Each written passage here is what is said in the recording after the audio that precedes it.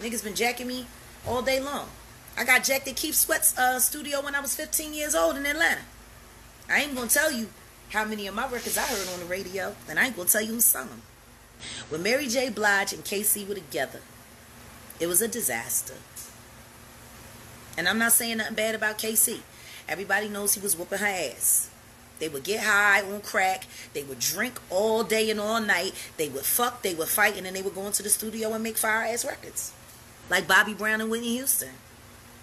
Like a lot of couples in the industry. They get high together. They get drunk together. They fight together, and then they go and they create some awesome music. I don't know, maybe Casey punched in her head too many times.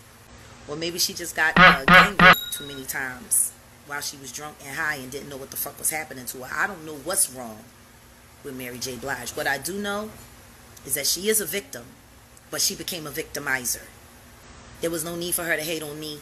There was no need for her to hate on Faith. There was no need for her to hate on a lot of the female artists that she hate on, except for Beyonce. And I'm assuming because somebody was paying her to pump Beyonce up so Beyonce could blow up. Because the truth is, that first Beyonce solo record was a mess. That Jam on Your Horn shit from Austin Powers movie, that shit was a mess. It was whack as fuck. Too many horns. It wasn't properly arranged. She was yelling and screaming, trying to sound like Tina Turner, but sounding like a frustrated man with a high-pitched voice. It was a mess, and y'all know it. That's why they brought Rich Harrison in to do Crazy Right Now. And then that's when Jay-Z entered in. And ever since she been with Jay-Z, she's been doing great.